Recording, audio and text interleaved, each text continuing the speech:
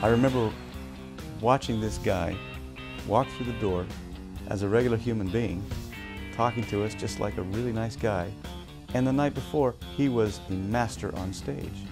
He knew how to leave that persona on stage, that hysteria, whatever it is, that magic, and come off stage and just be a person.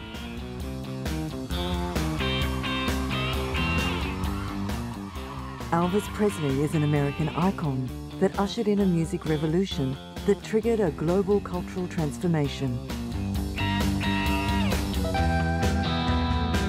He became known as the King and controversially gave birth to rock and roll in an era of conservatism and conformity.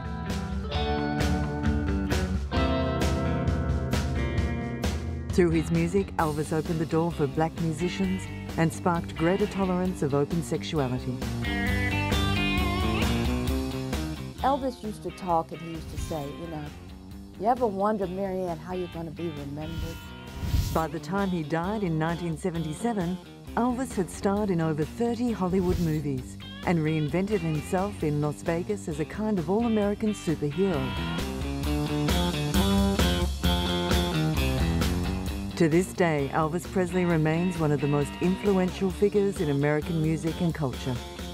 I wouldn't want to fashion myself after any one individual because I would like to develop my own technique, you know. Elvis Presley lives on. Elvis Aaron Presley was born in a humble family shack in East Tupelo, Mississippi, on January 8, 1935. Sadly, his twin brother Jesse was stillborn, and his parents Vernon and Gladys were financially challenged and at times relied on welfare just to get by. It was the middle of the Great Depression, and East Tupelo was a haven for poor sharecroppers and unskilled factory workers. Elvis's family life was turbulent during these early years, largely due to his family's poverty. From an early age, he was inspired by country music that he heard on the radio and the gospel music that consumed him when attending church each Sunday morning. Whilst attending high school, he developed a passion for rhythm and blues and imaged himself with long greased-down hair and sideburns. Elvis was regularly teased and harassed by his classmates. His passion for music became all too consuming, his schoolwork faltered, and he became a straight-C student. When aged 18, he recorded a number of demo tracks at Sun's studio and caught the eye of the owner, Sam Phillips. Phillips signed Elvis and had him record the song, That's All Right. It was a hit in Memphis, and Elvis's first single steadily climbed up the country and western charts. He quickly gained national attention with his forthcoming singles, and his sensual performing style raised eyebrows throughout a very conservative United States.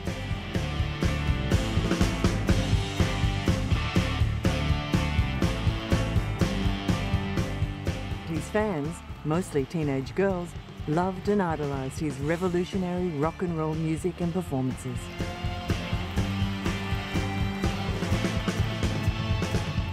Elvis learned to play to the girls, teasing them with his body movements and making them scream each time he swiveled his hips.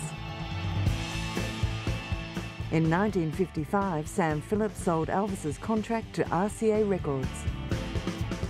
Moving to RCA was a major step in Elvis's career, gaining national and international promotion and distribution. The release of his first album, simply titled Elvis Presley, sold over 360,000 copies in just over a month and became RCA's first million-dollar album by a single artist. Elvis Presley also became the first album in music history to sell over 1 million copies.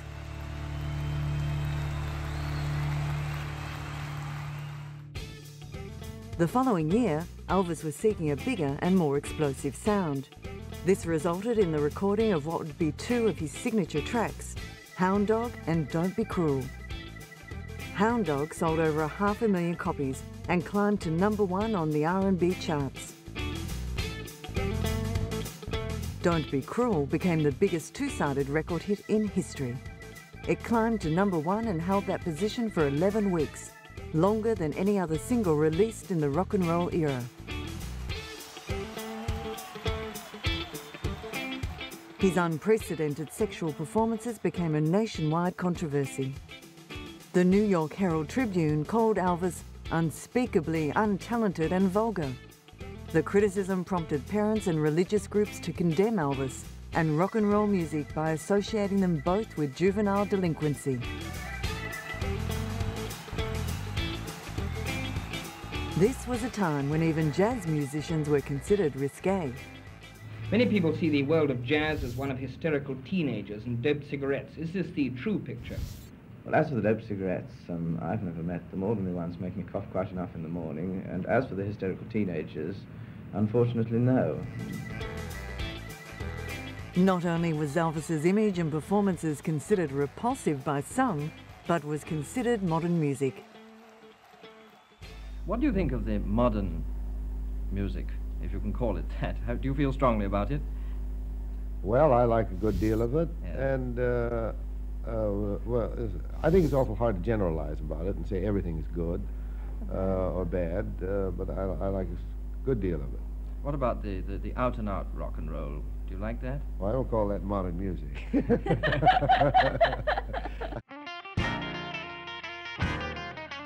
Elvis's performance on The Ed Sullivan Show made television history when the censors decided to shoot the rock and roll star only from the waist up.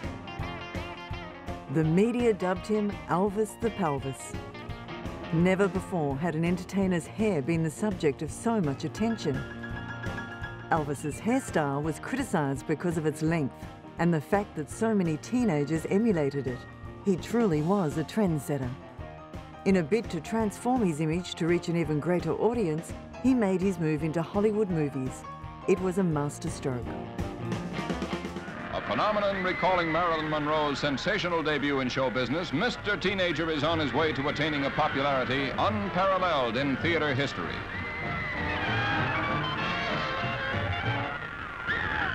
But hear this, all ye young at heart. The handsome king of rock and roll will soon be seen in his first picture, titled Love Me Tender.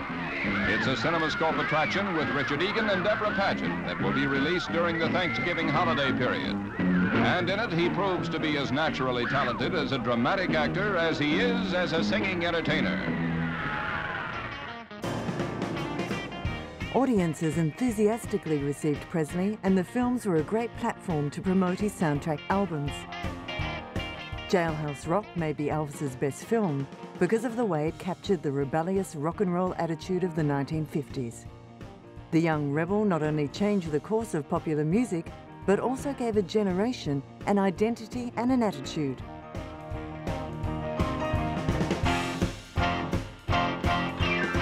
Jailhouse Rock was the first single ever to enter the British music charts at #1. Elvis was riding the crest of a wave of popularity. Chart-topping records, hit movies, sold-out concerts, fan hysteria, and near-constant controversy all helped him to become the biggest star on the planet. But at the pinnacle of his success with the world at his feet, Uncle Sam came calling. Tempo is hut 2, 3, 4 for Private Presley.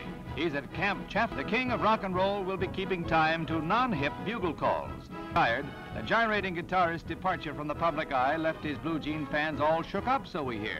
But Elvis doesn't seem to mind at all. The news of Elvis's induction had sparked competition between the armed forces for his services. The Air Force wanted him to tour their recruitment centres, and the Navy even offered to create a specially trained Elvis Presley company. But Presley wanted no special treatment and was happy to serve as a regular GI.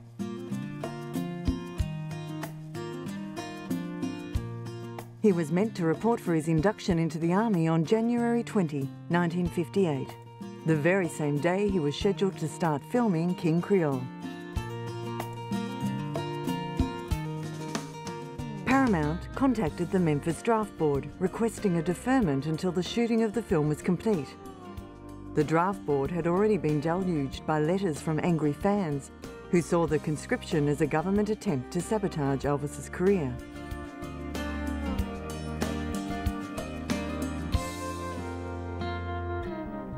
President Eisenhower even received letters regarding the Elvis Presley draft situation. In order to ebb the tide of criticism, the draft board agreed to grant Elvis a 60-day deferment. After completing the King Creole film, Elvis reported to the local draft board to begin his service in the United States Army. The enlistment process turned into a media circus. Dozens of reporters and photographers, as well as a film crew, were there to document the historic event. Flashbulbs popped constantly as Elvis went from station to station. He was asked questions, examined and tested. Pronounced fit, Private Elvis Presley, serial number US 533-10761, was understandably upset about leaving his distraught mother and father behind.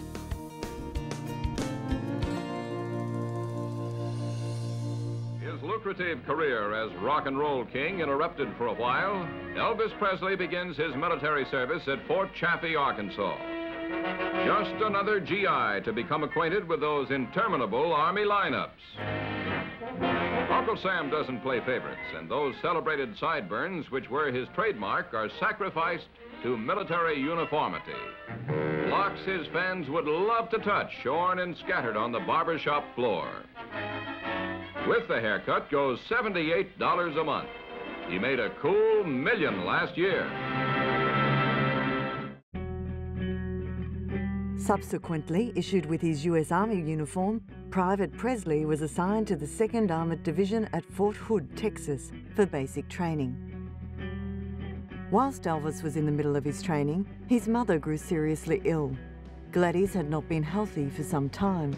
She had always wanted the best for Elvis and loved watching his singing and acting career take off. However, as his popularity grew, he was home less and less, and Gladys sank into a deep depression. To deal with her loneliness and fears, Gladys drank heavily while Elvis was away. Sadly, Gladys Love Smith Presley died of a heart attack when she was only 46 years old. But Elvis had to soldier on. After completing his training, he and the 1,400 other members of his company boarded a train to New York, where they were to have a brief layover before being shipped off to West Germany. Pulling into Brooklyn was a very important person, none other than Elvis Presley, Private Presley, soldier nowadays in Uncle Sam's service.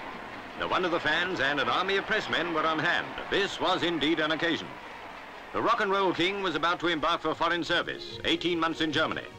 How the army would stand the impact of Mr. Presley was a big question months ago, but not now, as Elvis explains. Elvis, since you've been in the Army, have the boys given you kind of a rough time in the barracks because of your past career, would you say? No, sir, I was very surprised. I've never met a better group of boys in my life. They probably would have if it'd been like everybody thought. I mean, everybody thought I wouldn't have to work and I would be given special treatment and this and that. But when they looked around and saw I was on KP and I was pulling guard and everything just like they were, well, they figured, well, he's just like us. The conservative pressmen took their last opportunity to quiz the king of rock and roll about his music and its possible demise. Well, sir, rock and roll has been around for many years. It used to be called rhythm and blues. And as far back as I can remember, it's been very big, although in the last 5 years it's gotten much bigger. But I personally don't think it will ever die completely out. Because they're going to have to get something mighty good to take its place as far as the young people are concerned. What about cleaning it up or at least improving it morally and maybe taking the wiggle out of it? Well, sir, you take the wiggle out of it, it's finished. Have you had any incidents? Why is that? Well, rock and roll music, if you like it, and if you feel it, you can't help but move to it. That's what happens to me. I can't help it. I mean, I have to move around. I can't stand still. I've tried it, and I can't do it. Elvis was then asked to answer his many critics that claimed that he was a bad influence on his young fans. Yes, sir, I have. I don't see I've tried to figure out. I don't see how they could think that it would contribute to juvenile delinquency. Someone only singing and dancing. I don't see that, because if there's anything I've tried to do, I've tried to live a straight, clean life and not set any kind of a bad example. Elvis, but I will say this, yeah. excuse me, sir. I will say that there are people that are going to like you and people that don't like you, regardless of what business you're in or what you do. You cannot please everyone.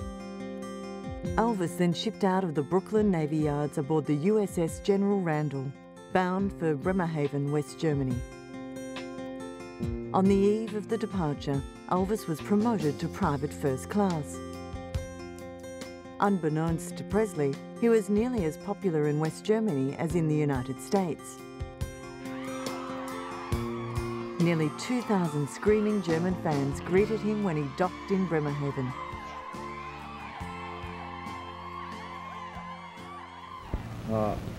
I was very surprised at the reception. I wasn't expecting anything quite that big, and I only regret that I didn't have more time to stay there with them.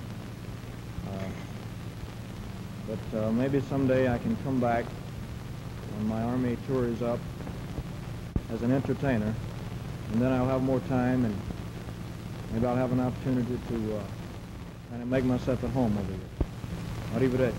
Oh, that's Italian. Elvis was assigned duty as a Jeep driver, the perfect assignment for a man who loved cars as much as he did. He was rewarded for his diligence by being promoted to corporal. Despite the public hype surrounding him, Elvis behaved just like any other soldier.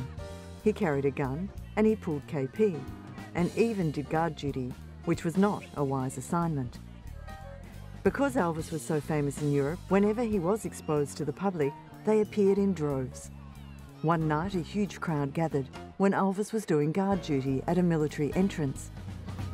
He was standing as ordered, but was surrounded by hundreds and hundreds of fans. It practically took a platoon to rescue him. Elvis's Army MOS was as a tank gunner, which seemed to be a more appropriate assignment. Elvis loved guns, and these were big ones. But there was a problem. Because the guns were so loud, he began suffering from ringing ears and at times seemed to be deaf. Eventually, Elvis was taken out of the tanks. Elvis was permitted to live off base with his family during his tour in Germany. He rented a modest house where he lived with his father and grandmother. Regularly, he'd invite fellow soldiers over for jam sessions. One of Elvis's army buddies invited a young girl named Priscilla Bailu. It was love at first sight when Elvis met the girl that would one day be his wife. For Priscilla, dating Elvis Presley was a dream come true. But the romance came to an abrupt end only a few months after it began. Elvis's tour of duty was over. In the press, she became known as the girl he left behind. When questioned at a press conference back in the States, Elvis denied that any type of romance was going on between him and Priscilla. Well before he came home, America had already begun preparing for the return of Elvis Presley. Even though he had spent 2 years without making a record or a public appearance, Elvis still ruled the record charts. I understand that you want to become a dramatic actor, is that right? Well, so that's my big ambition now. It takes a lot of time, a lot of experience, but I hope I'll make it. I mean, that's what I want to do. And do you feel that you want to fashion yourself after Sinatra or perhaps James Dean? I wouldn't want to fashion myself after any one individual, because I would like to develop my own technique. You know. I mean, don't get me wrong. I mean, I admire Mr. Sinatra. I think he's a great actor and all that. But I wouldn't want to pattern myself after any individual.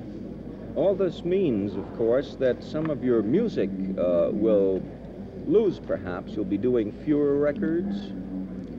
No, sir, it doesn't mean that, because I wouldn't want to give up singing. I'm only saying that I would like to become a good actor, you know. He was coming home to the United States as an even bigger star than when he had left.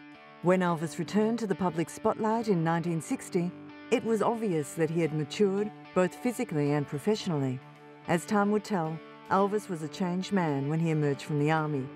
He surprised everyone by trading in the frenzied trappings of his rock and roll youth for a more mature image built on the good publicity from his tour of duty. Elvis, do you plan to make a picture about your experiences in the Army or about the Army at all? Well, my first picture is called GI Blues, oddly enough. And the story takes place in Germany, but it's not about my actual experiences. The success of his forthcoming movies and pop music albums were testament to the wide appeal of this new, more mellow-styled Elvis. Elvis was honourably discharged from active duty on March 5, 1960. He received his mustering out cheque of $109 US, and he could now return to the life and career he had left behind. Presley had now won the hearts and minds of his mainstream press and general public. When Elvis released his biggest hit ever, It's Now or Never, he received airplay on conservative radio stations that previously didn't play his records, thus exposing him to a wider adult audience. Elvis wasn't the only Presley to find a new love in Germany. His father, Vernon, met Dee Stanley whilst living there. Dee returned to America with Vernon after Elvis's discharge, and the two were married in Alabama. Elvis did not attend his father's wedding, which led to speculation that the marriage caused friction between the two men. Elvis not only gained a stepmother, but he got 3 stepbrothers as well. Billy, Rick and David grew very close to Elvis. Elvis wasn't only their big brother, he also became their role model and protector. When I was a kid in school, I didn't get along with people too well. Everybody I thought was trying to use me. I mean, everybody was trying to get to me because of Elvis. As a result, I didn't have a real good attitude about high school. Elvis saw this rebellious streak in my life, and he said, "Hey, David, forget school. Go to work for me. Drop out of school, go to work for me, and I'll take care of you." Elvis's first television performance after his discharge was on the Frank Sinatra Timex special, Welcome Home Elvis. The program received phenomenal ratings, gaining a 41.5 share for that evening. Elvis was paid a staggering $125,000 US for a total of 6 minutes on the air. But this would be his last television performance for 8 years. When Elvis's fans wanted to see him now, they would have to go to the movies. In May 1960, Elvis returned to Hollywood to begin shooting GI Blues. The film was enormously successful, and the soundtrack album reached #1 quickly, remaining on the charts longer than any other Elvis Presley album. Movie critics approved of his new image and predicted he would find plenty of new fans amongst older women. Elvis didn't share the critics' enthusiasm for GI Blues. He felt that there were too many musical numbers and believed some of them made no sense within the context of the plot. He was also concerned that the quality of many of these songs were not as good as the music in his earlier films. His manager pushed Presley into a heavy movie-making schedule, focusing mostly on low-budgeted musical comedies. Elvis at first insisted on pursuing more serious roles, but his attempts to be a dramatic actor in The Flaming Star and Wild in the Country both flopped at the box office. He then reverted to the low-budget soundtrack formula. The 27 films he made during the 1960s were mostly canned by critics, but were consistently successful at the box office. 7 years after Elvis first met Priscilla, he proposed. The wedding ceremony took place at the Aladdin Hotel in Las Vegas and took less than 10 minutes.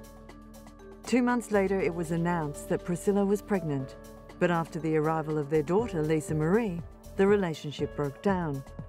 Some years later, they held hands during their divorce proceedings and remained friends. Recently, Priscilla reflected on her time with the man she held so dear. To me, the times I cherished were the times that we were alone. And, you know, there was always so many people in the entourage at all times. And we lived and breathed together with the entourage, traveled together, ate together, and experienced a lot of things. But the times that we were alone and when he really revealed himself. During his time in Hollywood, it was often rumoured that Elvis dated his co-stars, something that Marianne Mobley strongly denies. You know, we never dated. We did 2 movies together. We were great friends, and we never dated. In fact, I never saw him off the MGM lot, which was my home studio, except on 2 occasions. And once he and the boys were taking me home because my car was in the shop. And then once when he invited my husband and I to come to Vegas for one of his concerts. But always, one of the boys would call and say, Marianne, we got a new number at the house, and Elvis wanted you to have it in case you ever needed us. He was a very loyal and loving friend. In the late 60s, Elvis's career began to falter due to a string of mediocre movies and soundtracks. After he decided to stop making movies in the late 1960s, Elvis returned to his first love, music, and recorded How Great Thou Art. The recording proved to be a milestone in Elvis's career, winning him his first Grammy Award. After Elvis felt the excitement of singing for a live audience during the performance in his TV comeback special, he was keen to return to the concert stage. He was invited to play at the New International Hotel in Las Vegas. He was terribly nervous about performing in front of a live audience in Las Vegas, but despite his nerves, his performance was an enormous success. The hotel offered Elvis a 5-year contract to play 2 months a year at a salary of $1 million per year. 69, he opens in Vegas. The family's there. I'm 14. He starts touring in 1970. Now, I'm a Beatles, Stone. I'm a rock and roller. And here's my big brother, the king of rock and roll. And I began to realize that when I saw those shows, started touring with him and watching others respond to him, not necessarily just an audience of fans, but other rock and rollers who would meet him and just, wow, this is the king. Elvis comes back and walks into our dressing room. He sent us flowers, good luck, good wishes and everything. And he really talked like this too, you know, just, how y'all doing? And I remember watching this guy walk through the door as a regular human being, talking to us just like a really nice guy. And the night before, he was a master on stage. At least to me, my perception, the guy knew how to shut it off. He knew how to leave that persona on stage, that hysteria, whatever it is, that magic, and come off stage and just be a person. After his successful engagements in Las Vegas, Elvis took his act on the road and toured intensively for the next few years. By 1971, Elvis was on the road more than most other acts in show business. He would tour for 3 weeks at a time, taking no days off and doing 2 shows on Saturdays and Sundays. Elvis and his entourage would arrive in a city and depart again in less than 24 hours. Such a demanding schedule took its toll in terms of Elvis's desire to update or change the material in his act. Eventually, his performances became standardized, even routine. Despite this, Elvis concerts were almost always sold out. His dependency on a variety of prescription drugs and the non-stop touring started to take its toll on Elvis Presley's physical and mental health. In 73, 74, 75, we were having some great years. Elvis was involved in prescribed medication. That went from use to abuse. For example, Elvis was like 165, 168, 72, 73, up until 74. 75, about 200, 76, 77, 255. These were results of medications prescribed by doctors that Elvis took on a regular basis. This went from a use to abuse scenario. Hugely overweight and his mind significantly dulled by the drugs that he took daily, he was barely able to pull himself through his abbreviated concerts. When on stage, he was so nervous he could hardly talk. Elvis's overuse of drugs evolved into a frightening level of abuse, and he was hospitalized several times. Personally downhearted and paranoid, Elvis grew bored and dissatisfied. By 1976, it was almost impossible to get Elvis into a recording studio, despite his contractual obligations. Sadly, Elvis Presley died on August 16, 1977, in the bathroom of his Graceland mansion in Memphis, Tennessee. He was just 42 years old. Elvis had been on the toilet but fallen off onto the floor, where he lay in a pool of his own vomit. Joe Esposito, Charlie Hodge, Vernon Presley, Sandy Miller, a couple others were there, and they had converged on him, and they had just rolled him over, and I realized that he was gone. There was no mistake that on that day Elvis Presley had left the building. Paramedics said, what do we have? They came, they started working. I automatically blurted out, it's a drug overdose. Now that's a controversial issue with a lot of people, but it's funny how the world's tried to become an authority on my big brother. I was there. I lived with this guy for 17 years. I toured with him for 5 years. I knew his habits, medications, wins, wears, do's, don'ts. That day he took too much and it cost him his life. The news of Elvis's death not only stopped a nation, it shocked the whole world.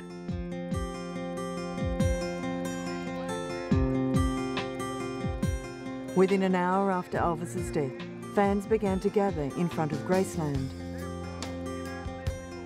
By the following day, when the gates were open for mourners to view Elvis's body, the crowd was estimated to be 20,000 and grew to a staggering 80,000 mourners at the close of the day.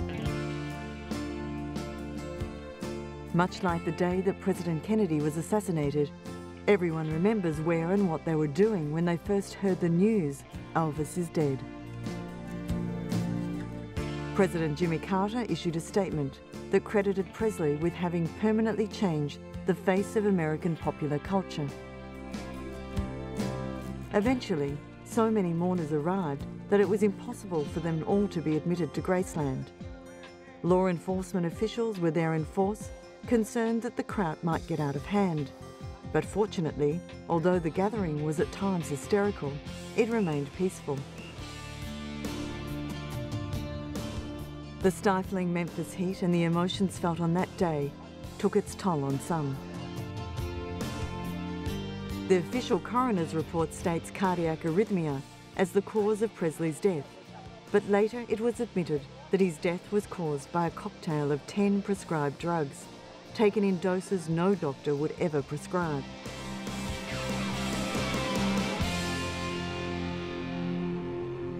I think people always sensed in Elvis this sense of kindness and love that he had. I mean, he was also fun, but he was much nicer than I think most people even realized, those who loved him. He was just innately a good person. The one thing about Elvis was that he didn't really understand what made him great. I think that there was a time when he questioned it and he wondered, what am I doing? What do I have? What is this? And then I think later he just accepted it. Elvis Presley's funeral was held at Graceland. Approximately 80,000 people lined the processional route to Forest Hill Cemetery, where Presley was buried next to his mother. Following an attempt to steal his body, he was reburied in Graceland's Meditation Garden. The following year, thousands returned to Memphis to commemorate the first anniversary of Elvis Presley's death. 100,000 fans are here from all over the world. Almost every one of them will spend most of one day queuing to see Presley's grave. Pilgrimages to the Graceland mansion have continued to this day to commemorate the anniversary of his death. People from all around the world come together to take part in the emotional experience and participate in candlelight vigils. Although Elvis didn't perform in Europe, many make the trip across the Atlantic to pay homage to their king. Possibly because I think we missed out. Oh, excuse me, because I'm going to get emotional. Because he never came. We wanted him to come so much. He didn't, so this is the best we can get. קודם כל, כמות מטורפת של כריזמה. האיש הזה, from his, מפה עד his toes, הוא 100% כריזמה מפוצצת. אנחנו שאלנו כל מיני אנשים, אם אלוויס היה חי היום והיה רץ לנשיא ארצות הברית, אנחנו בוחרים בו far out מכל אחד, כל קנדידט שעומד מולו היה הולך הביתה. The fans willing to make the journey to Memphis are not only Europeans. He truly touched the hearts of people in all corners of the world. I don't see Elvis as an American idol. You know, I think he is international because many people in my country, they don't speak English, but they love the song. I don't know why they don't understand the lyrics, but they love the songs. I think it's his voice and his feelings, you know. He was a soul singer. I think that's why. And we are all having a blast here. It means so much to us to be here. To me personally, my dream come true is to play a small part in carrying on Elvis's legacy of love. We love him so much, and this is my first time being here, and it just means so much to me. Well, I come from Australia, and I've been coming twice a year since '94, and just for the love of Elvis and the friendships we make here too. It's like a big family, and it's lovely coming back here to them all. It's very sort of safe and peaceful, and it's just near the graveside. It's really another world. It's I just love the feeling up there. Yeah. It's just amazing, all the people out here and the devotion they have to him and all the candles lit, and just, it's just fabulous. It's fabulous. Everybody needs to do it once.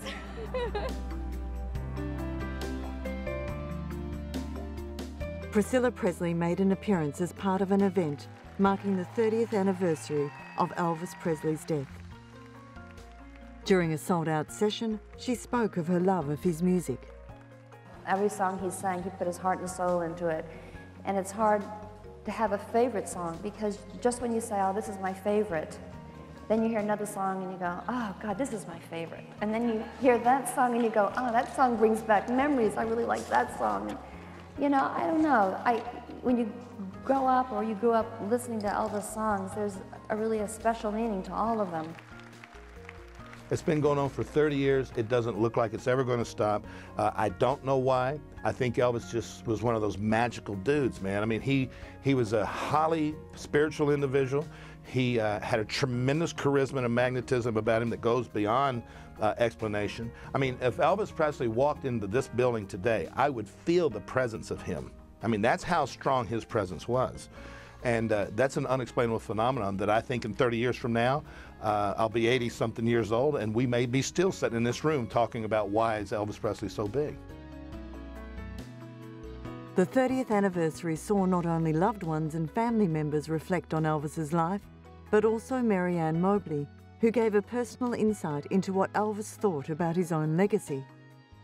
I do think that Elvis would have been surprised. Elvis used to talk and he used to say, you know, you ever wonder, Mary Ann, how you're going to be remembered?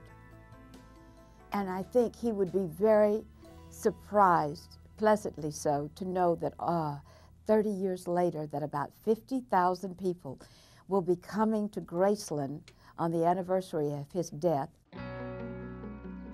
Elvis has made a lasting impression on some of the most unlikely of fans. A former Japanese Prime Minister is a self-confessed Elvis maniac. He was terribly excited when he took a tour of Presley's Graceland home with President George W. Bush. The visit here is an indication of how well known Elvis was around the world. There's a lot of people still singing Elvis Presley songs here in the States, and there's a lot of people who loved Elvis Presley in Japan, including the Prime Minister. The Prime Minister, who actually shares his birthday with Elvis, demonstrated his vocal talents. Love me tender.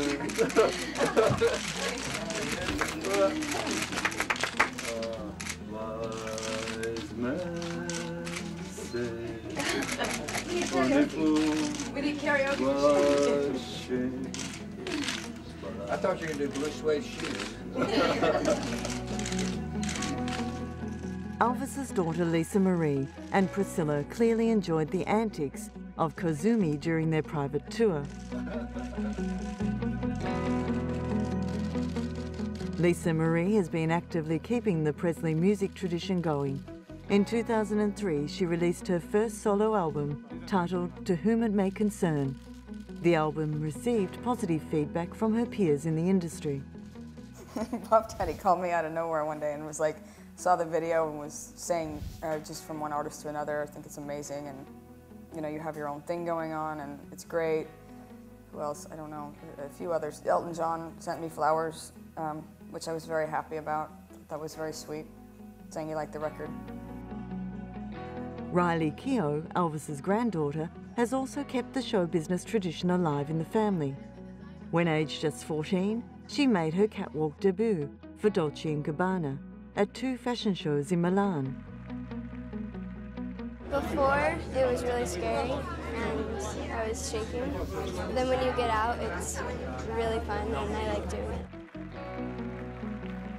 Despite her nerves, she impressed 2 of the biggest names in the fashion world. No, era tranquilla, allora per D&G era nervosa perché era la prima volta, poi ha fatto la prima uscita, fatto.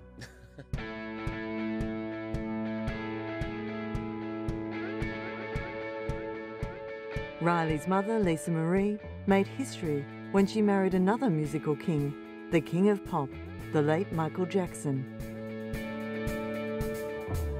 It's been said that imitation is the greatest form of flattery.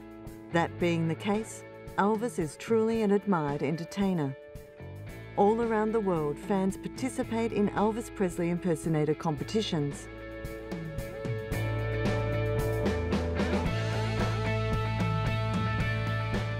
Israeli Elvis impersonators regularly gather at a petrol station known as the Elvis Inn near Jerusalem. The crowd in Israel love his song. There's a lot of, they have a lot of styles, you know, the rhythm and blues and the gospel, and I think his great-grandmother was a Jewish. That's why I heard. Few celebrate Elvis quite like the Japanese. Young and old, male or female. Like the Japanese passion for karaoke, it seems everyone likes to take centre stage when wearing an Elvis costume.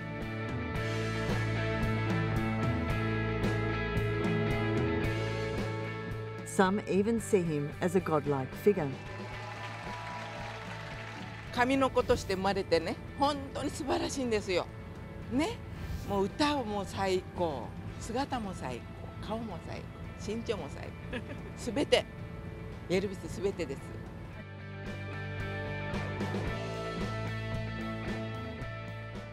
The Elvis craze has even hit the shores of Goa in India.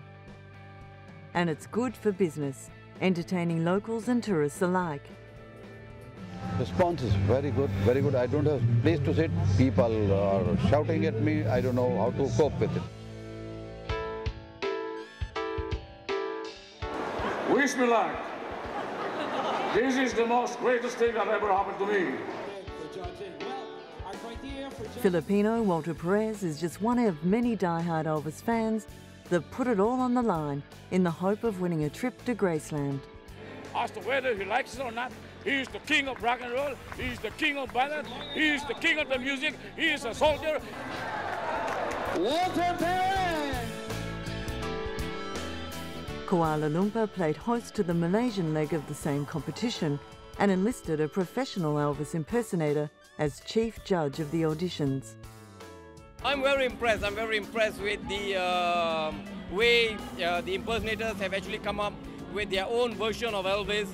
You see, as you can see, everybody remembers Elvis in a different way, and today they've come to show it their way. 50 Elvis Presley lookalikes took to the streets of central London to celebrate what they believe to be the 50th anniversary of the birth of rock and roll. This is the 50th anniversary of Elvis's first song. But it's not just the 50th anniversary of Elvis's first song, it's the 50th anniversary of rock and roll. The defining moment in history is when Elvis went into that recording studio in Sun and sang That's All Right. For me, for Elvis, it's the crossover appeal, the fact that he can cross over to all races and colour, which is to have that kind of talent is extraordinary as well. It seems Elvis's riding around in a double-decker bus was not quite eye-catching enough for the English. On what would have been Elvis's 70th birthday, 77 Elvis impersonators crammed into a department store in an attempt to enter the Guinness Book of Records. I'm going to give it a count of 4. After the count of 4, the guitar intro, and then into the song. Well, today they've set a Guinness World Record for having the most Elvis impersonators singing in one location. As you can hear behind me, they had 77 Elvises all fully dressed with their wigs and their glasses and their singing voices, and it was great. The ongoing Elvis phenomenon is largely due to his following of loyal fans. Today, his influence is still felt by performers from all generations. He was definitely a pioneer of trying to do a little bit of everything, of being a triple threat, acting and singing and dancing and just being a full-fledged entertainer. So I guess I'm trying to follow in his footsteps in a way. Hound Dog was one of the first records I had. It was a tiny little 45, and it was Hound Dog, and I used to listen to it all the time. So yeah, Elvis, a big part of my musical education.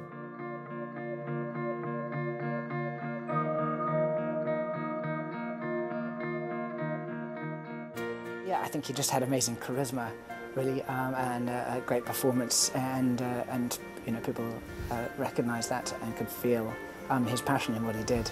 But obviously, you can't, you know, escape his image, his persona, what he's done for the music as a whole. But there are songs that are inescapable of his that are fantastic songs. I think we'll learn from each other along the way, don't we? From him, but hundreds of others along the way. We'll take our little bit and learn from what's gone on in the past. The king of rock and roll had humble roots in the American South, but from them went on to embody the American dream, becoming nothing less than the most popular entertainer the world has ever seen. He gave the world a revolutionary musical style. He broke down barriers and continues to inspire millions to this day. John Lennon once said, "Before Elvis, there was nothing." The legacy of Elvis Presley lives on.